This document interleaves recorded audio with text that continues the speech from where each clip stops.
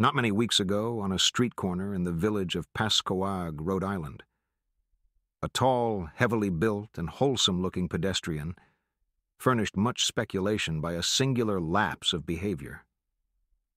He had, it appears, been descending the hill by the road from Shepashe, and encountering the compact section, had turned to his left into the main thoroughfare, where several modest business blocks convey a touch of the urban. At this point, without visible provocation, he committed his astonishing lapse. Staring queerly for a second at the tallest of the buildings before him, and then, with a series of terrified, hysterical shrieks, breaking into a frantic run which ended in a stumble and fall at the next crossing. Picked up and dusted off by ready hands, he was found to be conscious, organically unhurt, and evidently cured of his sudden nervous attack. He muttered some shame-faced explanations involving a strain he had undergone, and with a downcast glance turned back up the Shepashe road, trudging out of sight without once looking behind him. It was a strange incident to befall so large, robust, normal-featured, and capable-looking a man, and the strangeness was not lessened by the remarks of a bystander who had recognized him as the boarder of a well-known dairyman on the outskirts of Shepashe. He was, it developed, a New York police detective named Thomas F. Malone, now on a long leave of absence under medical treatment after some disproportionately arduous work on a gruesome local case, which accident had made dramatic.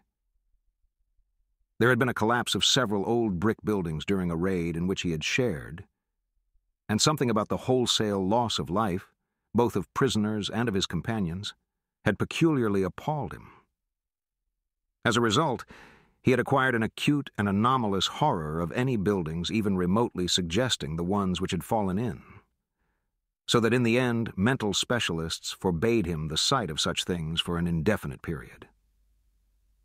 A police surgeon with relatives in Shepashe had put forward that quaint hamlet of wooden colonial houses as an ideal spot for the psychological convalescence, and thither the sufferer had gone, promising never to venture among the brick-lined streets of larger villages till duly advised by the wound-socket specialist with whom he was put in touch.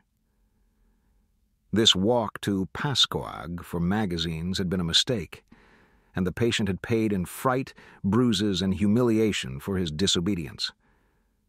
So much the gossips of Shepashe and Pascoag knew, and so much also the most learned specialists believed. But Malone had at first told the specialists much more, ceasing only when he saw that utter incredulity was his portion. Thereafter he held his peace, protesting not at all when it was generally agreed that the collapse of certain squalid brick houses in the Redhook section of Brooklyn and the consequent death of many brave officers had unseated his nervous equilibrium. He had worked too hard, all said, in trying to clean up those nests of disorder and violence.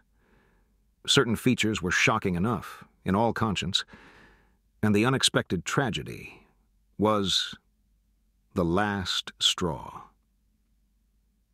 This was a simple explanation which everyone could understand, and because Malone was not a simple person, he perceived that he had better let it suffice. To hint to unimaginative people of a horror beyond all human conception, a horror of houses and blocks and cities leprous and cancerous with evil, dragged from elder worlds, would be merely to invite a padded cell instead of restful rustication. And Malone was a man of sense, despite his mysticism. He had the Celt's far vision of weird and hidden things, but the logician's quick eye for the outwardly unconvincing, an amalgam which had led him far afield in the 42 years of his life and set him in strange places for a Dublin University man, born in a Georgian villa near Phoenix Park. And now, as he reviewed the things he had seen and felt and apprehended, Malone was content to keep unshared the secret of what could reduce a dauntless fighter to a quivering neurotic. What could make old brick slums and seas of dark, subtle faces, a thing of nightmare and eldritch portent.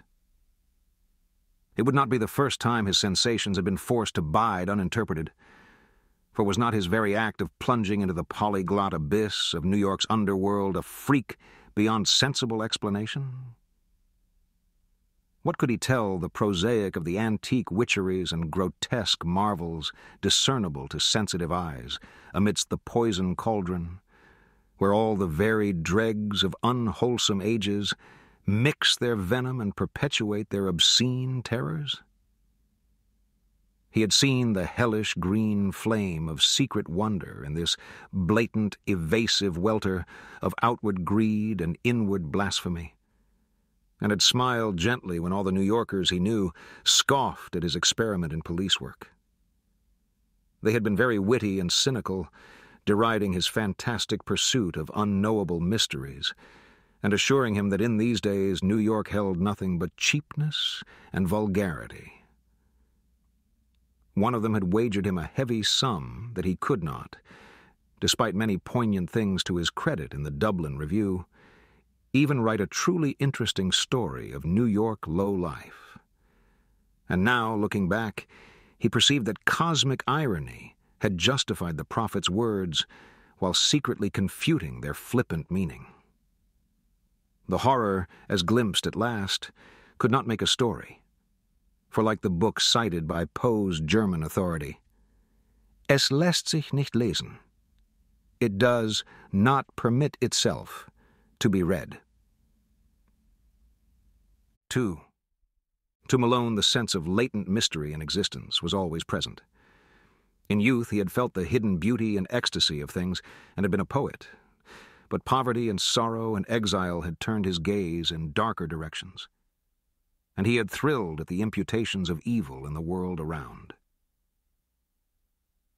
Daily life had for him come to be a phantasmagoria of macabre shadow studies, now glittering and leering with concealed rottenness, as in Beardsley's best manner, now hinting terrors behind the commonest shapes and objects, as in the subtler and less obvious work of Gustave Doré. He would often regard it as merciful that most persons of high intelligence jeer at the inmost mysteries. For, he argued, if superior minds were ever placed in fullest contact with the secrets preserved by ancient and lowly cults, the resultant abnormalities would soon not only wreck the world, but threaten the very integrity of the universe. All this reflection was no doubt morbid, but keen logic and a deep sense of humor ably offset it. Malone was satisfied to let his notions remain as half-spied and forbidden visions to be lightly played with.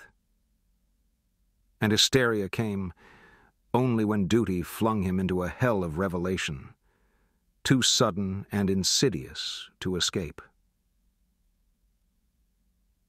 He had for some time been detailed to the Butler Street station in Brooklyn when the Redhook matter came to his notice. Redhook is a maze of hybrid squalor near the ancient waterfront opposite Governor's Island, with dirty highways climbing the hill from the wharves to that higher ground where the decayed lengths of Clinton and Court Streets lead off toward the Borough Hall.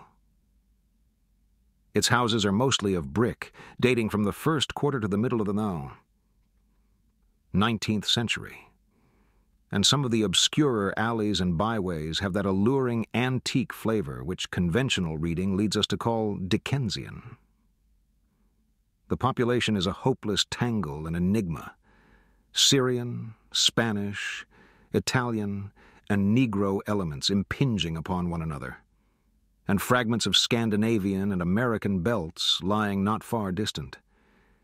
It is a babel of sound and filth, and sends out strange cries to answer the lapping of oily waves at its grimy piers and the monstrous organ litanies of the harbor whistles.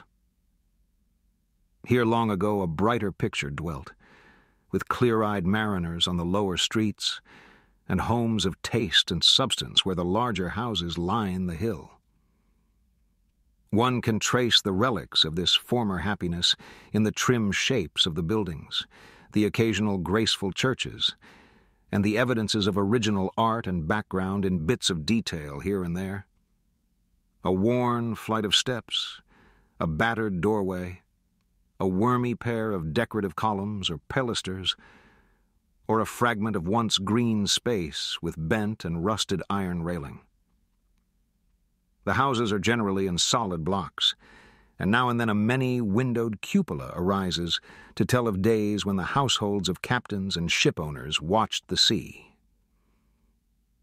From this tangle of material and spiritual putrescence, the blasphemies of 100 dialects assail the sky. Hordes of prowlers reel, shouting and singing along the lanes and thoroughfares. Occasional furtive hands suddenly extinguish lights and pull down curtains, and swarthy, sin-pitted faces disappear from windows when visitors pick their way through. Policemen despair of order or reform, and seek rather to erect barriers protecting the outside world from the contagion. The clang of the patrol is answered by a kind of spectral silence, and such prisoners as are taken are never communicative. Visible offenses are as varied as the local dialects, and run the gamut from the smuggling of rum and prohibited aliens through diverse stages of lawlessness and obscure vice to murder and mutilation in their most abhorrent guises. That these visible affairs are not more frequent is not to the neighborhood's credit, unless the power of concealment be an art demanding credit.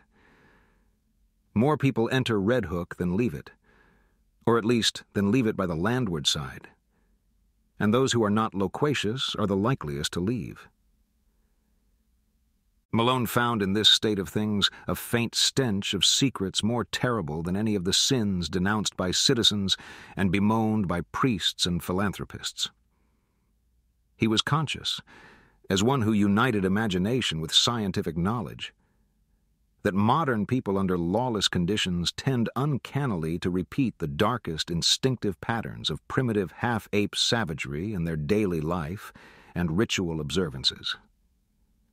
And he had often viewed with an anthropologist's shudder the chanting, cursing processions of blear-eyed and pock-marked young men which wound their way along in the dark, small hours of morning.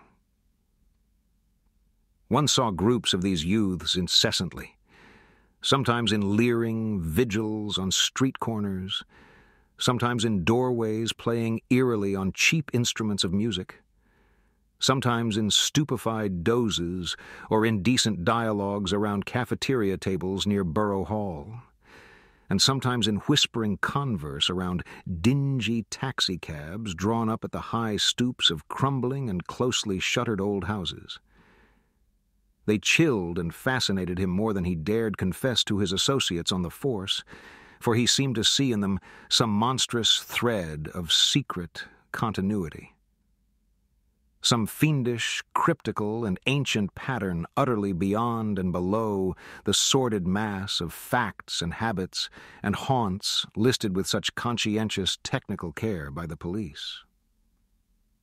They must be, he felt inwardly, the heirs of some shocking and primordial tradition, the sharers of debased and broken scraps from cults and ceremonies older than mankind. Their coherence and definiteness suggested it, and it showed in the singular suspicion of order which lurked beneath their squalid disorder.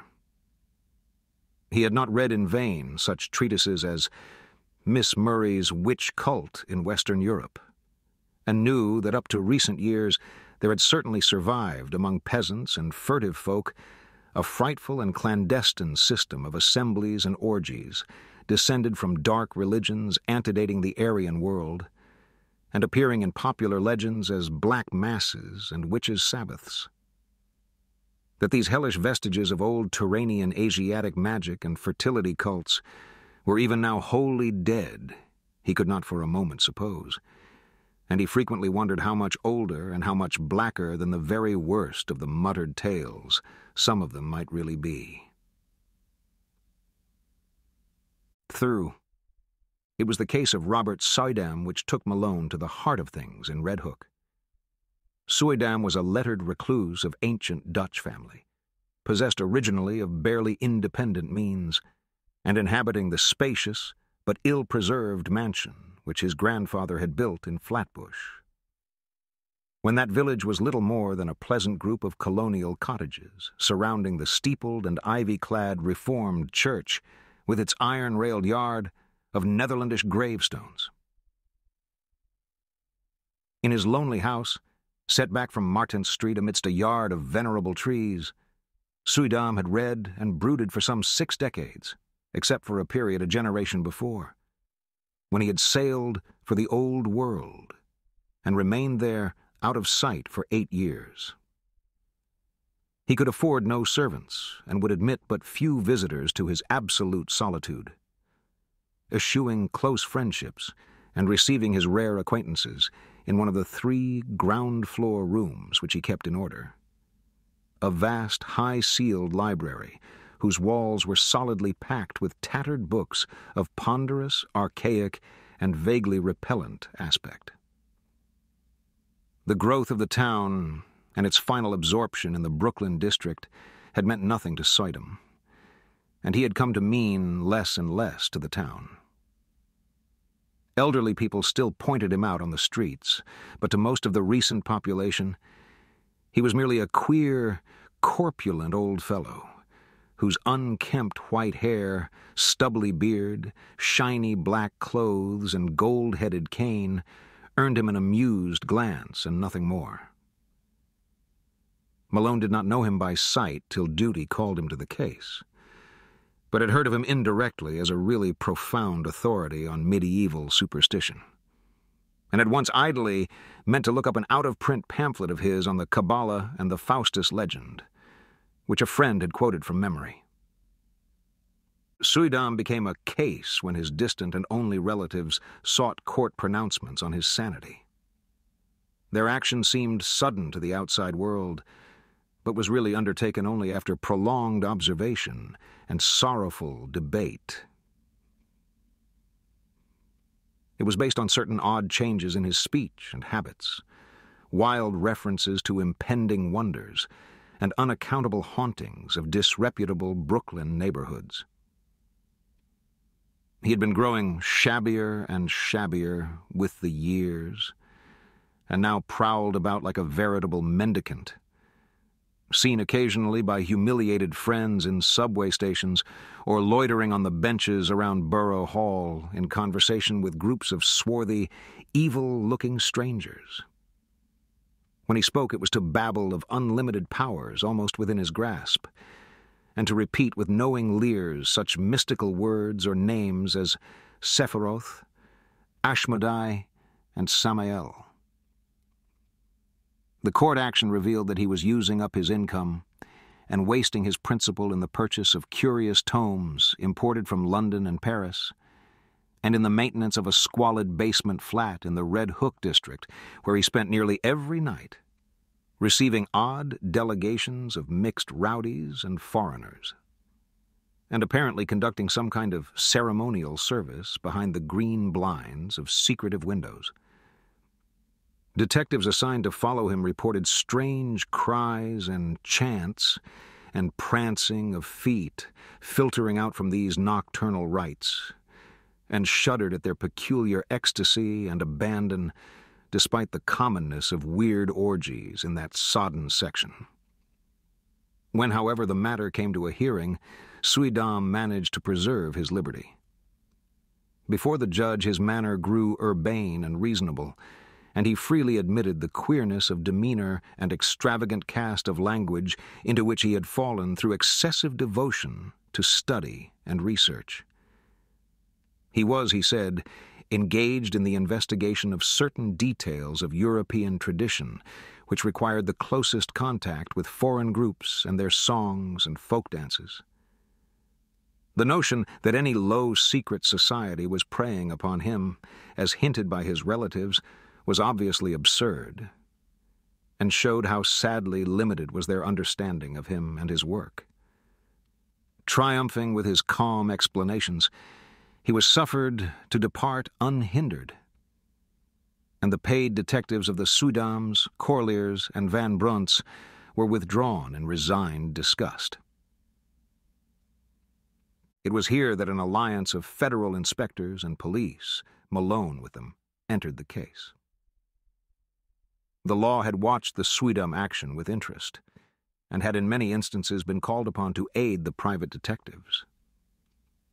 In this work, it developed that Soudam's new associates were among the blackest and most vicious criminals of Redhook's devious lanes, and that at least a third of them were known and repeated offenders in the matter of thievery, disorder, and the importation of illegal immigrants. Indeed, it would not have been too much to say that the old scholar's particular circle coincided almost perfectly with the worst of the organized cliques which smuggled ashore certain nameless and unclassified Asian dregs wisely turned back by Ellis Island. In the teeming rookeries of Parker Place, since renamed, where Soudam had his basement flat, there had grown up a very unusual colony of unclassified, slant-eyed folk who used the Arabic alphabet but were eloquently repudiated by the great mass of Syrians in and around Atlantic Avenue. They could all have been deported for lack of credentials, but legalism is slow-moving, and one does not disturb Redhook unless publicity forces one to. These creatures attended a tumble-down stone church, used Wednesdays as a dance hall, which reared its Gothic buttresses near the vilest part of the waterfront. It was nominally Catholic, but priests throughout Brooklyn denied the place all standing and authenticity, and policemen agreed with them when they listened to the noises it emitted at night. Malone used to fancy he heard terrible cracked bass notes from a hidden organ far underground when the church stood empty and unlighted, whilst all observers dreaded the shrieking and drumming which accompanied the visible services. Soudam, when questioned, said he thought the ritual was some remnant of Nestorian Christianity, tinctured with the shamanism of Thibet. Most of the people, he conjectured, were of Mongoloid stock, originating somewhere in or near Kurdistan, and Malone could not help recalling that Kurdistan is the land of the Yazidis, last survivors of the Persian devil worshippers. However this may have been, the stir of the Soudam investigation made it certain that these unauthorized newcomers were flooding Redhook in increasing numbers. Entering through some marine conspiracy unreached by revenue officers and harbor police, overrunning Parker Place and rapidly spreading up the hill, and welcomed with curious fraternalism by the other assorted denizens of the region. Their squat figures and characteristic squinting physiognomies, grotesquely combined with flashy American clothing, appeared more and more numerously among the loafers and nomad gangsters of the Borough Hall section, till at length it was deemed necessary to compute their numbers, ascertain their sources and occupations, and find, if possible, a way to round them up and deliver them to the proper immigration authorities. To this task, Malone was assigned by agreement of federal and city forces, and as he commenced his canvass of Redhook, he felt poised upon the brink of nameless terrors, with the shabby, unkempt figure of Robert Soudam as arch-fiend and adversary. Police methods are varied and ingenious. Malone, through unostentatious rambles, carefully casual conversations, well-timed offers of hip-pocket liquor, and judicious dialogues with frightened prisoners, learned many isolated facts about the movement, whose aspect had become so menacing. The newcomers were indeed Kurds, but of a dialect obscure and puzzling to exact philology. Such of them as worked lived mostly as dock-hands and unlicensed peddlers, though frequently serving in Greek restaurants and tending corner newsstands. Most of them, however, had no visible means of support, and were obviously connected with underworld pursuits, of which smuggling and bootlegging were the least indescribable.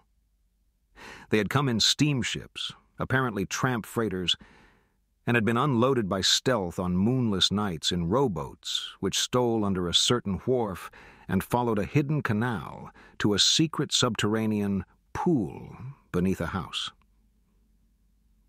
This wharf, canal, and house Malone could not locate, for the memories of his informants were exceedingly confused, while their speech was to a great extent beyond even the ablest interpreters. Nor could he gain any real data on the reasons for their systematic importation. They were reticent about the exact spot from which they had come, and were never sufficiently off guard to reveal the agencies which had sought them out and directed their course.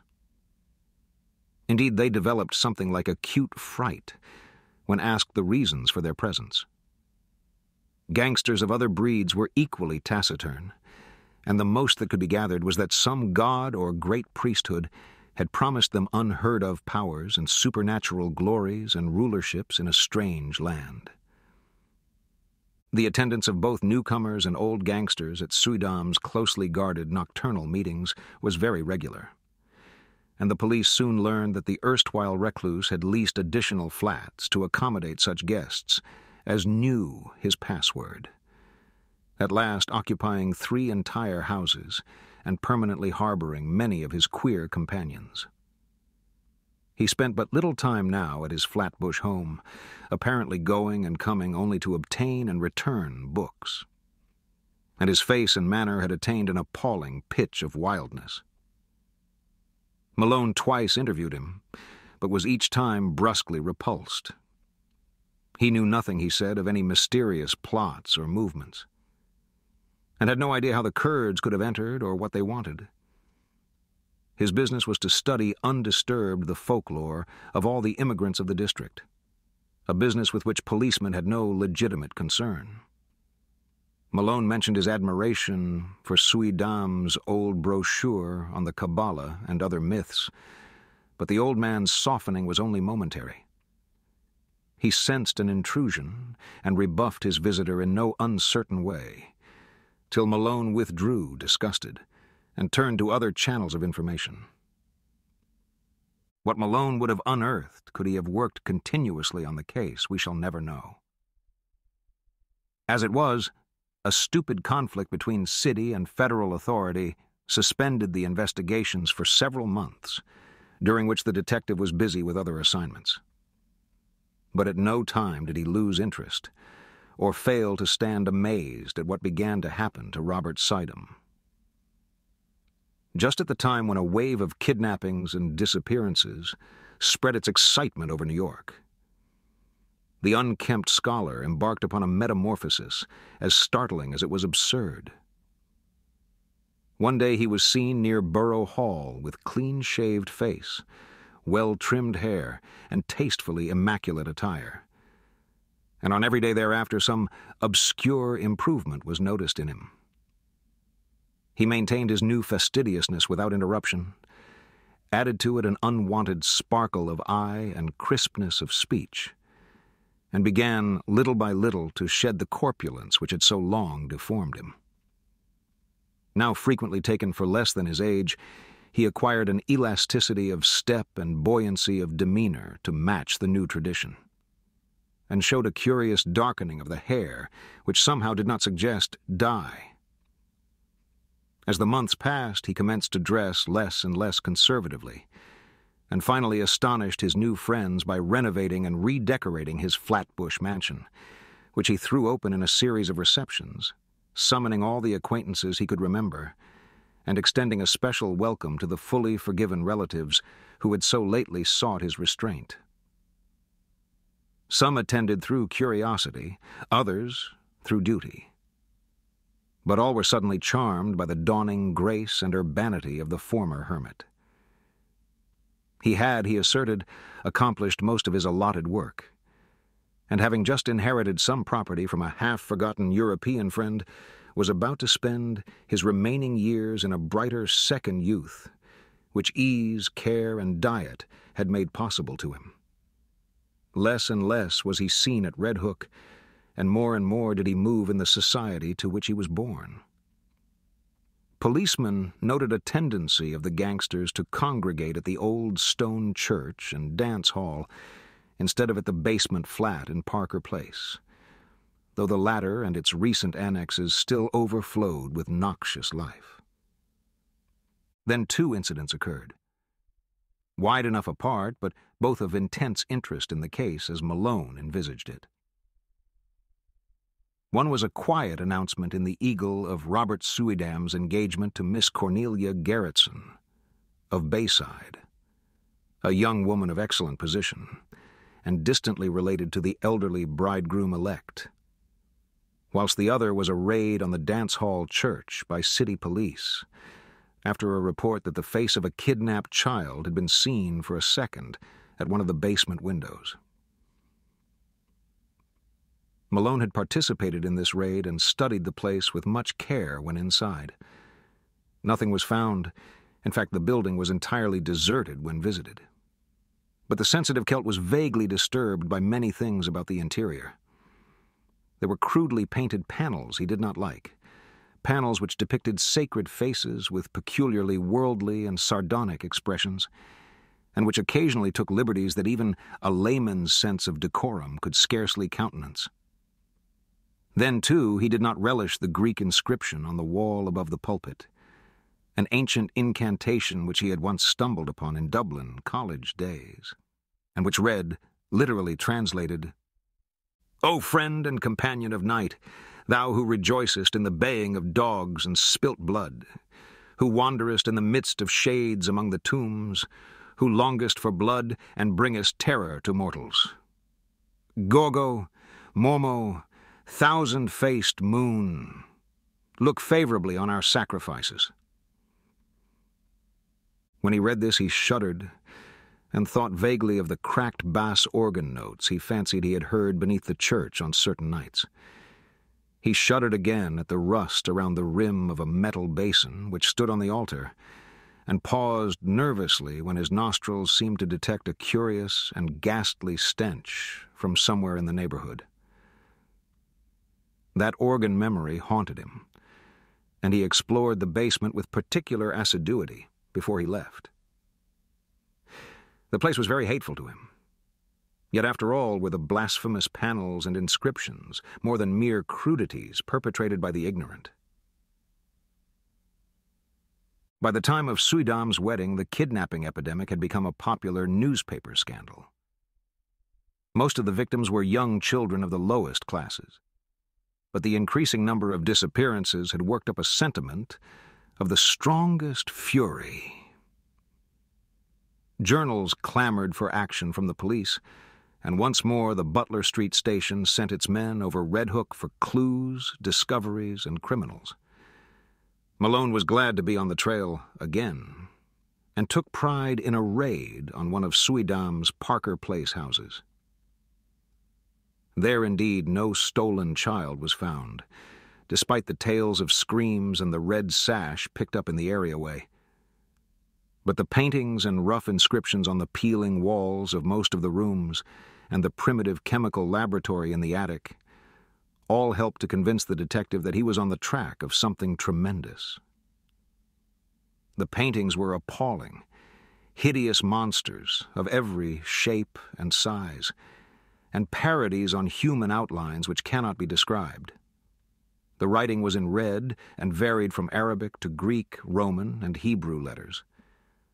Malone could not read much of it, but what he did decipher was portentous and cabalistic enough.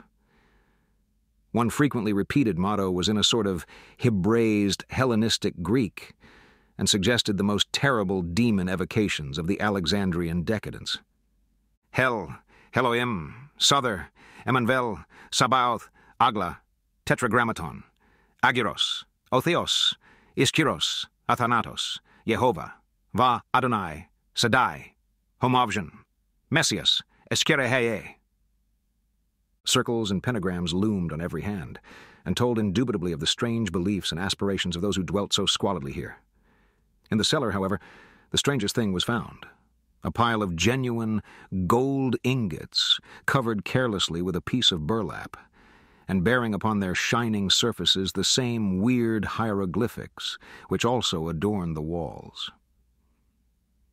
During the raid, the police encountered only a passive resistance from the squinting Orientals that swarmed from every door. Finding nothing relevant, they had to leave all as it was. But the precinct captain wrote Suidam a note advising him to look closely to the character of his tenants and protégé in view of the growing public clamor. V. Then came the June wedding and the great sensation. Flatbush was gay for the hour about high noon, and penitent motors thronged the streets near the old Dutch church where an awning stretched from door to highway. No local event ever surpassed the Suidam-Gerritsen nuptials in tone and scale, and the party which escorted bride and groom to the Cunard Pier was, if not exactly the smartest, at least a solid page from the social register. At 5 o'clock, adieux were waved, and the ponderous liner edged away from the long pier, slowly turned its nose seaward, discarded its tug, and headed for the widening water spaces that led to old-world wonders. By night, the outer harbor was cleared, and late passengers watched the stars twinkling above an unpolluted ocean. Whether the tramp steamer or the Scream was first to gain attention, no one can say. Probably they were simultaneous, but it is of no use to calculate. The Scream came from the Suidam stateroom, and the sailor who broke down the door could perhaps have told frightful things if he had not forthwith gone completely mad. As it is, he shrieked more loudly than the first victims, and thereafter ran simpering about the vessel till caught and put in irons. The ship's doctor who entered the stateroom and turned on the lights a moment later did not go mad, but told nobody what he saw till afterward when he corresponded with Malone in Shepachet. It was murder, strangulation. But one need not say that the claw mark on Mrs. Suidam's throat could not have come from her husband's or any other human hand, or that upon the white wall there flickered for an instant in hateful red a legend which, later copied from memory, seems to have been nothing less than the fearsome Chaldee letters of the word Lilith.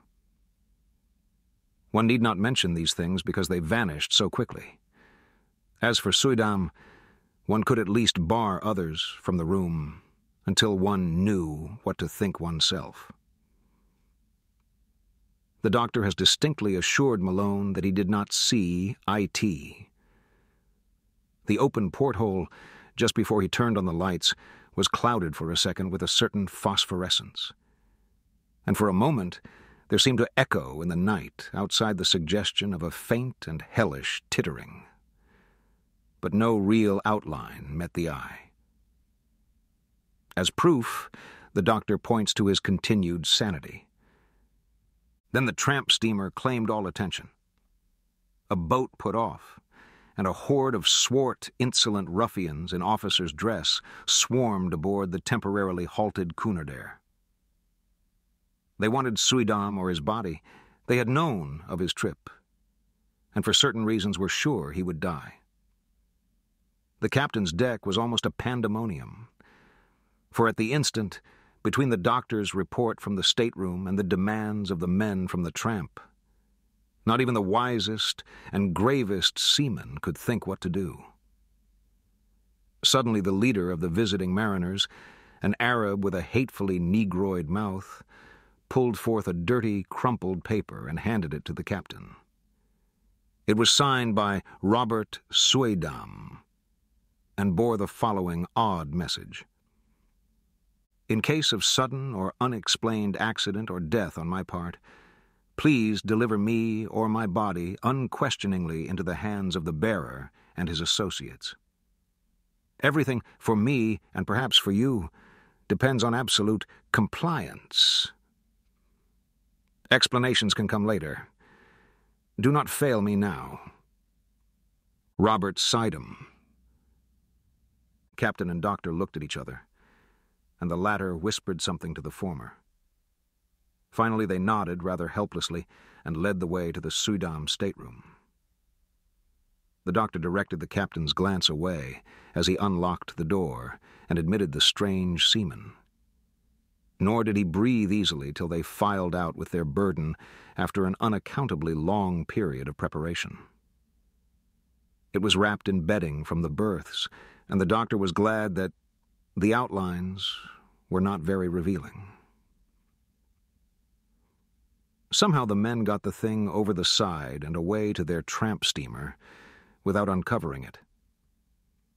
The Cunarder started again, and the doctor and a ship's undertaker sought out the Saidam's stateroom to perform what last services they could.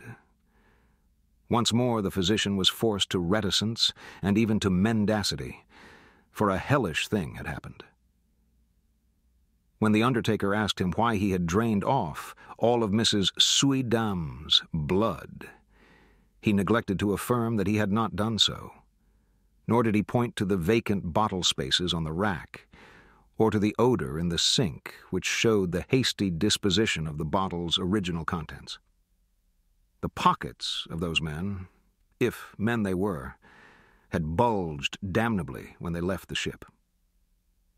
2 hours later, and the world knew by radio all that it ought to know of the horrible affair. 6. That same June evening, without having heard a word from the sea, Malone was desperately busy among the alleys of Redhook.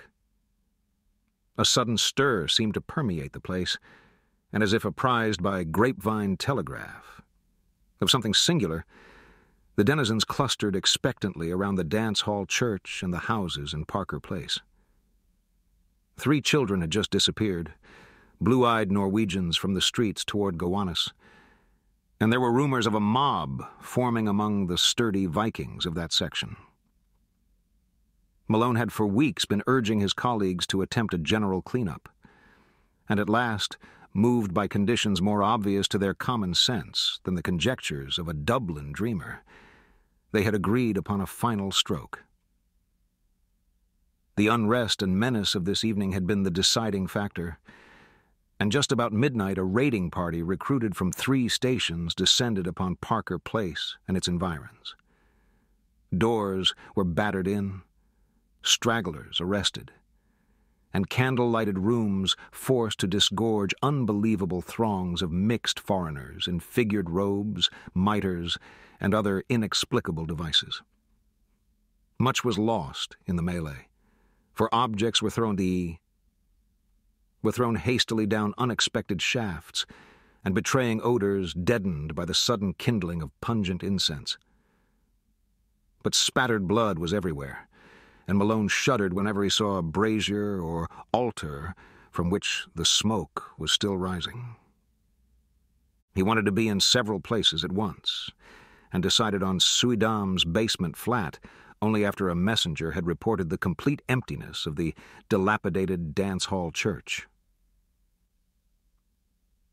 The flat, he thought, must hold some clue to a cult of which the occult scholar had so obviously become the center and leader. And it was with real expectancy that he ransacked the musty rooms, noted their vaguely charnel odor, and examined the curious books, instruments, gold ingots, and glass-stoppered bottles scattered carelessly here and there. Once a lean, black-and-white cat edged between his feet and tripped him, overturning at the same time a beaker half full of a red liquid. The shock was severe, and to this day Malone is not certain of what he saw.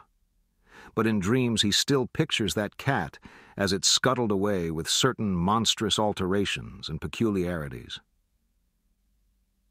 Then came the locked cellar door, and the search for something to break it down. A heavy stool stood near, and its tough seat was more than enough for the antique panels. A crack formed and enlarged, and the whole door gave way, but from the other side, whence poured a howling tumult of ice-cold wind with all the stenches of the bottomless pit, and whence reached a sucking force not of earth or heaven, which, coiling sentiently about the paralyzed detective, dragged him through the aperture and down unmeasured spaces filled with whispers and wails and gusts of mocking laughter. Of course, it was a dream. All the specialists have told him so, and he has nothing to prove the contrary. Indeed, he would rather have it thus. For then the sight of old brick slums and dark foreign faces would not eat so deeply into his soul. But at the time it was all horribly real, and nothing can ever efface the memory of those nighted crypts, those Titan arcades, and those half-formed shapes of hell that strode gigantically in silence, holding half-eaten things whose still surviving portions screamed for mercy or laughed with madness. Odors of incense and corruption joined in sickening concert, and the black air was alive with the cloudy, semi-visible bulk of shapeless, elemental things with eyes. Somewhere dark, sticky water was lapping at onyx piers, and once the shivery tinkle of raucous little bells pealed out to greet the insane titter of a naked phosphorescent thing which swam into sight, scrambled ashore, and climbed up to squat leeringly on a carved golden pedestal in the background. Avenues of limitless night seemed to radiate in every direction, till one might fancy that here lay the root of a contagion destined to sicken and swallow cities, and engulf nations in the fetor of hybrid pestilence. Here cosmic sin had entered, and festered by unhallowed rites had commenced the grinning march of death that was to rot us all to fungus abnormalities too hideous for the grave's holding. Satan here held his Babylonish court, and in the blood of stainless childhood the leprous limbs of phosphorescent Lilith were laved. Incubi and succubi howled praise to Hecate, and headless mooncalves bleated to the Magna Mater. Goats leaped to the sound of thin, accursed flutes, and edgepans chased endlessly after misshapen fawns over rocks twisted like swollen toads. Moloch and Ashtaroth were not absent, for in this quintessence of all damnation the bounds of consciousness were let down, and man's fancy lay open to vistas of every realm of horror and every forbidden dimension that evil had power to mold. The world and nature were helpless against such assaults from unsealed wells of night, nor could any sign or prayer check the Walpurgis riot of horror which had come when a sage with the hateful key had stumbled on a hoard with the locked and brimming coffer of transmitted demon lore. Suddenly a ray of physical light shot through these phantasms, and Malone heard the sound of oars amidst the blasphemies of things that should be dead. A boat with a lantern in its prow darted into sight, made fast to an iron ring in the slimy stone pier, and vomited forth several dark men bearing a long burden swathed in bedding. They took it to the naked, phosphorescent thing on the carved golden pedestal, and the thing tittered and pawed at the bedding. Then they unswathed it and propped upright before the pedestal the gangrenous corpse of a corpulent old man with stubbly beard and unkempt white hair. The phosphorescent thing tittered again, and the men produced bottles from their pockets and anointed its feet with red, whilst they afterward gave the bottles to the thing to drink from. All at once, from an arcaded avenue leading endlessly away, there came the demoniac rattle and wheeze of a blasphemous organ, choking and rumbling out the mockeries of hell in a cracked, sardonic bass. In an instant, every moving entity was electrified, and forming at once into a ceremonial procession, the nightmare horde slithered away in quest of the sound.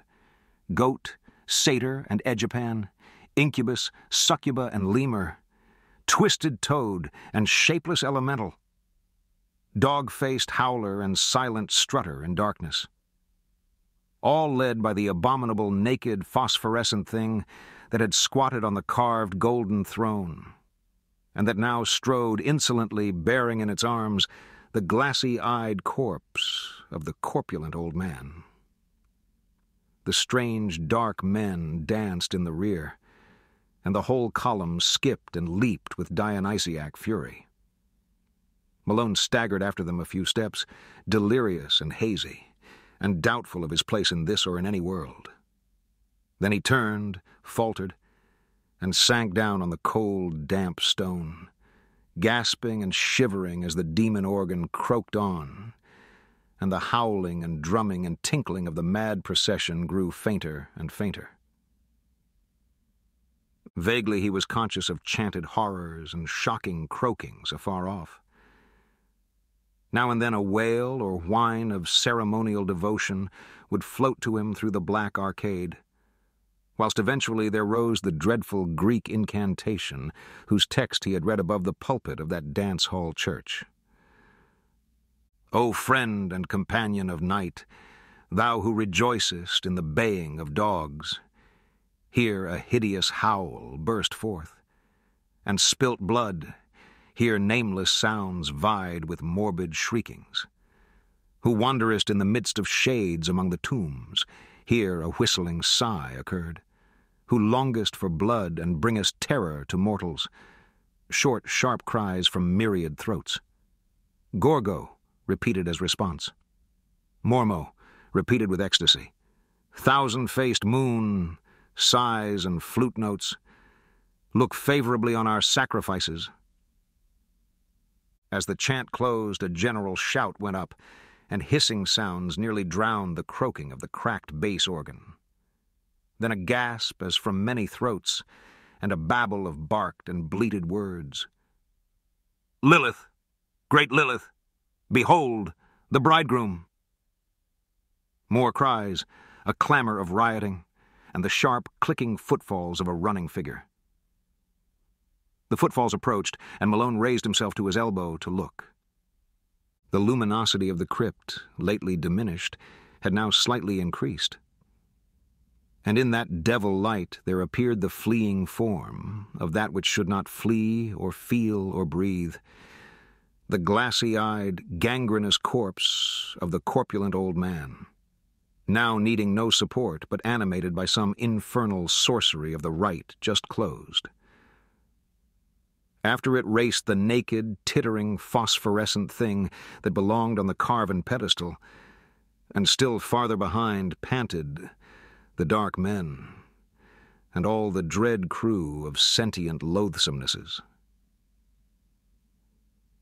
The corpse was gaining on its pursuers, and seemed bent on a definite object, straining with every rotting muscle toward the carved golden pedestal, whose necromantic importance was evidently so great.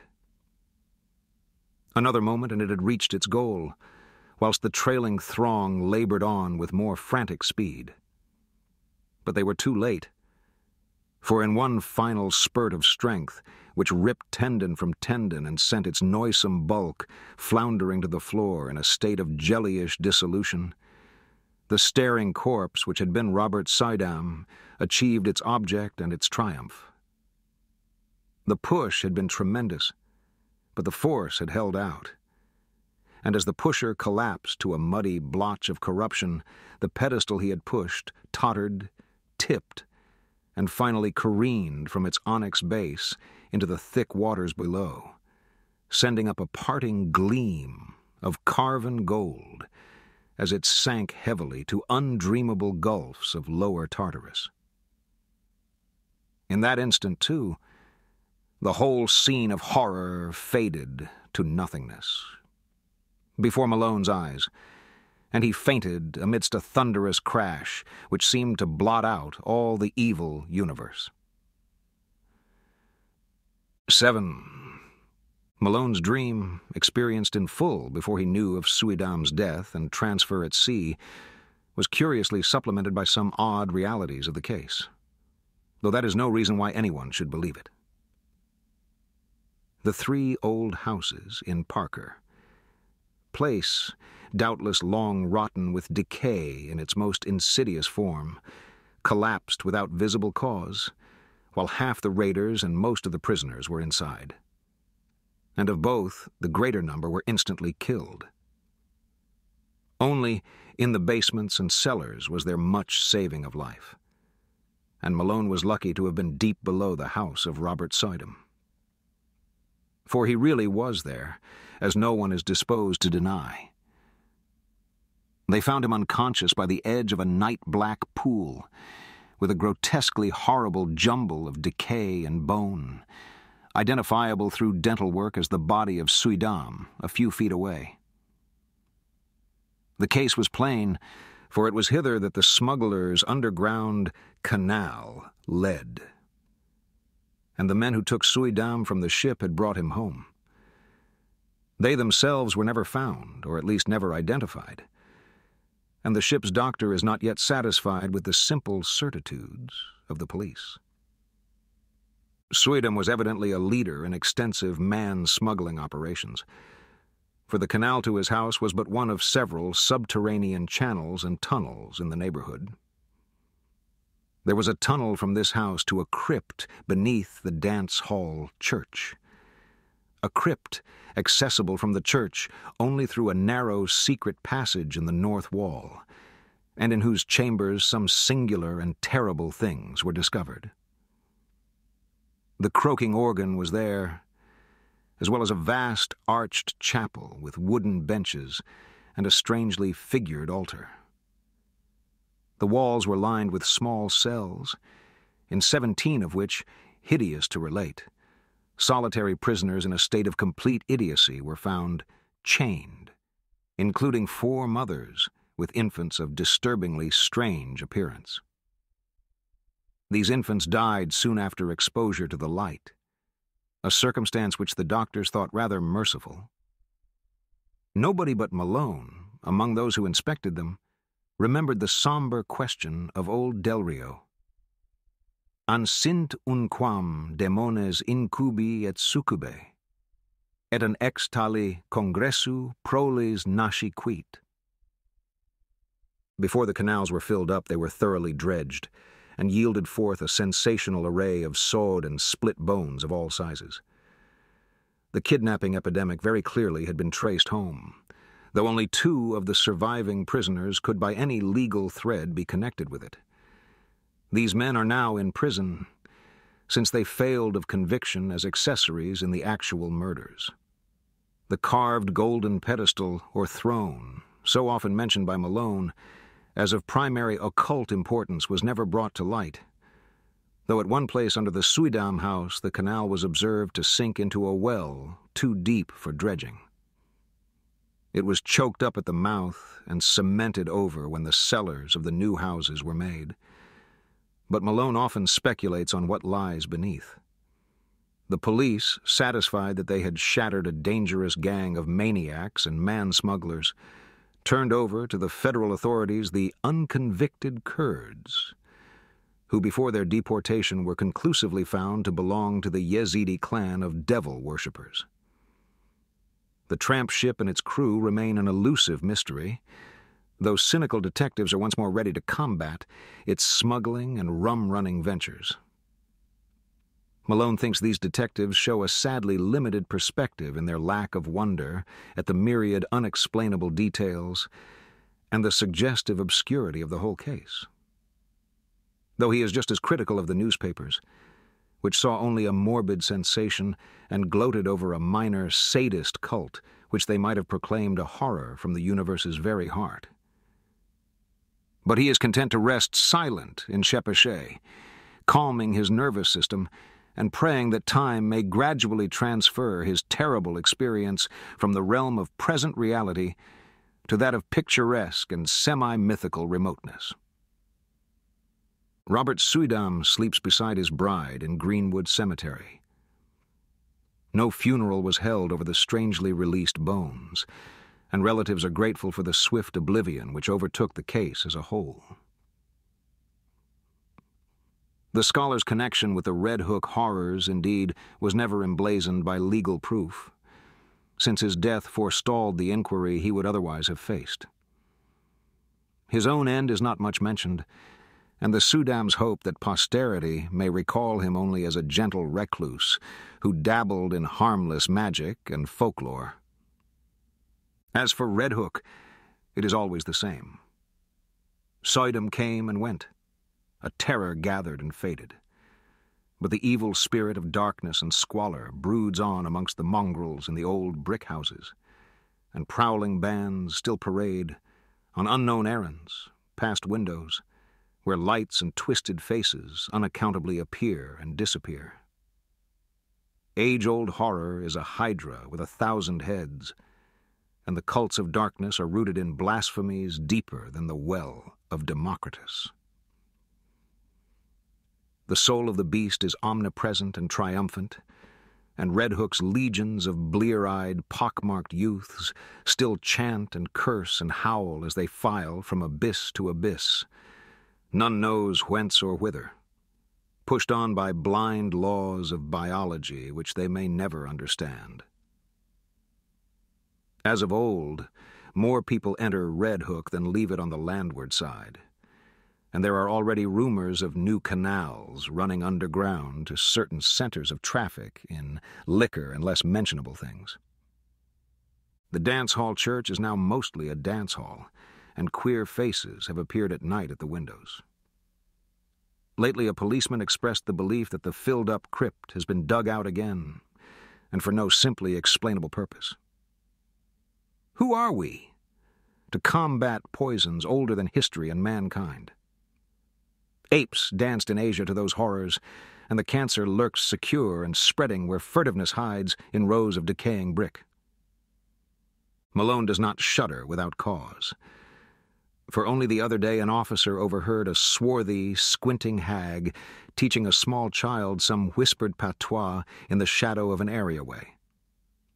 He listened and thought it very strange when he heard her repeat over and over again, "O friend and companion of night, thou who rejoicest in the baying of dogs and spilt blood, who wanderest in the midst of shades among the tombs, who longest for blood and bringest terror to mortals.